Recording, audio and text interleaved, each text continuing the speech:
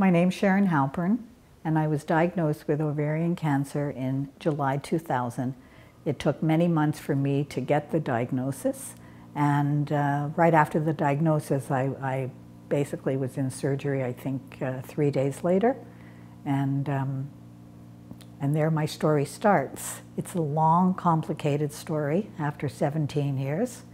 I've had many recurrences. I've had many surgeries, many rounds of chemo, and I feel well. And I thank God for that and for being able to live all this time well with ovarian cancer. When I first got diagnosed, it was actually after the initial shock and after my initial treatment that I got on the computer and I started reading about the grim statistics of ovarian cancer. And that's when I got more frightened. I was so frightened. So I was looking for some support.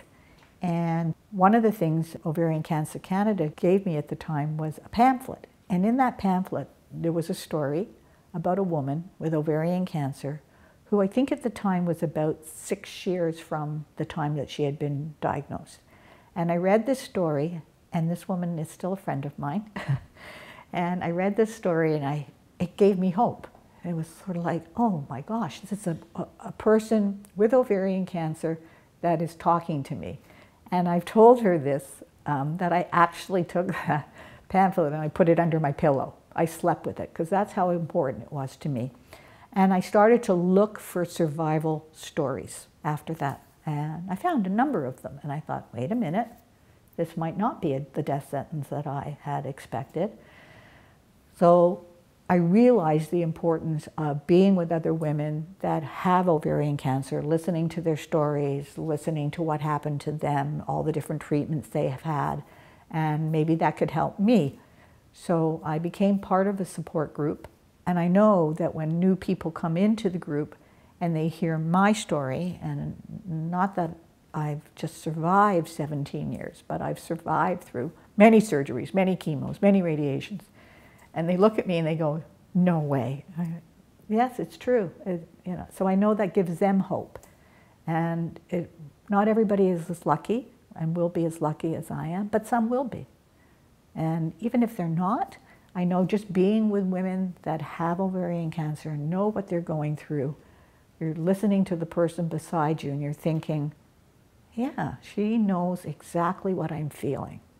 It's not just another person saying, oh, I know what you're going through. This person does know. They really do know, and that's important. The information I share is information such as try to enjoy your life as much as possible. Yes, you're going to be frightened. Yes, you're going to be shocked, but you can't live a life being depressed all the time, being anxious all the time, because if you do, it's no life. Then it's got you right from the beginning. It's got you. So you have to try and overcome that as much as you can and live the best life possible in between chemos, in between treatments, all of that kind of thing. The other thing I share is ask questions. Ask lots of questions. Don't be afraid. Don't be afraid. Anything. If you're nervous, if something's worrying you, go to the doctor, go to the emergency, ask lots of questions. Don't feel like you're bothering somebody, that you're a bother. Tell people. And also, have some private time to grieve yourself. There are times where I just need to be alone. I need to grieve what's happening to me. Not so much anymore, but I did in the past. So allow yourself that time. Allow yourself time to be upset over what's happening to you, because it is very upsetting. I had never heard about the BRCA gene. Even right after my diagnosis, I never thought about the BRCA gene. I never ever expected that I would have a hereditary cancer because my family did not talk about cancer. We had immigrated from England, so most of the family was still in England. And the immediate family is just something they didn't talk about at all. About 3 years after my diagnosis, my doctor said to me, well, because you are Ashkenazi Jewish, maybe we should look to see, give you the blood test to see if you have the genetic mutation. I said, no, there's no way, I don't have that. Oh, but let's just check it out anyway. We happen to have a genetic clinic here at the hospital that just got started. Would you mind doing, it's just a blood test. I said, no, fine, I'll go and have it done.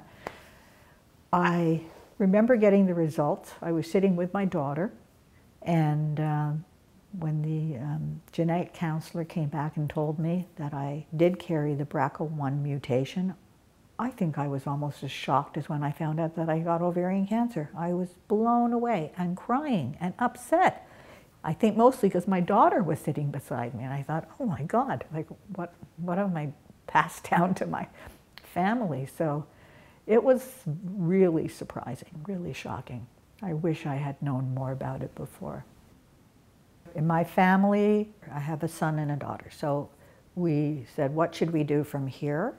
And we decided to go to genetic counseling as a whole family, and that's what we did. Some people decided to go ahead and have the testing, and also as a result of the testing, knowing yes or no, went ahead and made decisions according to that. Other people decided they didn't want to know, so they didn't get tested. The other thing that happened after I found out that I carried the mutation is I decided to have prophylactic mastectomies.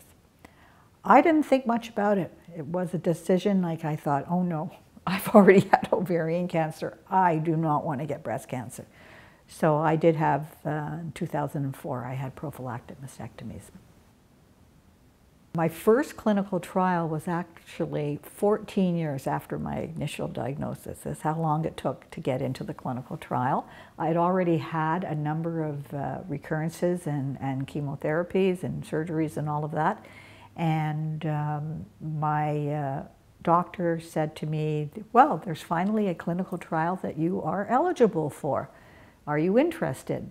I got all the information from the clinical trial nurse. My husband and I discussed it. I decided to go into the clinical trial, and I had some positive results from it. I did not get to a point where there was no evidence of disease, but there was definitely positive results. And I would recommend clinical trials, definitely, because there's never been a treatment found where there hasn't been a clinical trial first. So, obviously they don't all work, but some of them do. And in order to find new treatments, we need the clinical trials out there. And we need people to go into them. So, of course, you need to look at them. There are different phases of clinical trials. It depends on where you are in your disease. But don't look at them as the last thing that, this is my last chance. If this doesn't work, I'm gone. It's not like that. There are many clinical trials where they're offered to actually newly diagnosed patients now. And sometimes they're a combination of standard treatment plus another treatment. They're not always just something brand new out there that might not work. Doctors never do that. They always give you, they would never put you in a clinical trial. A lot of people ask me this too at meetings. Would they put me in a clinical trial where I get nothing? Just a placebo? I said, never. That never happens. You would always get some kind of treatment. And if after a little while you're showing no response to that treatment, then they'll stop it and they'll put you on something else. But it's worthwhile. It's worthwhile to do it. When I found out that I was having a recurrence, I was more angry, like sad and angry, and I thought, that's it. Because from everything I read about ovarian cancer, knew about ovarian cancer, once you had a recurrence, it was all over but the shouting. So I thought that was it. I might have a year or so, but so I was very sad and angry, and it took a while to get over that. Since then, not every time that I'm told that, okay, now I have to have treatment or now I have to have a surgery, it's just been, I won't say it's ever matter of fact, because it's never matter of fact. And there are times where I have been upset and I go, oh God, here we go again. But I know I can get through it. gotten through it before. Just having the experience of doing it previously and know, yeah, it's crap, but I can come through the other end. It's like Winston Churchill said, when you're going through hell, keep going. So that's sort of my philosophy, is that I just got to keep going. When I was first diagnosed, I never, ever expected to see grandchildren. Now I have 3 grandchildren, and we travel and we do things, and so I plan my life that way. I know that every few months I have to probably have a CT scan and see what's going on, and I might have to have treatment, I might get a break. So I just plan my life that way. It's like a job. It's my job to keep alive, and that's what it is. And I get vacation off of that job, and sometimes I don't. So it's not easy, but you can get through it.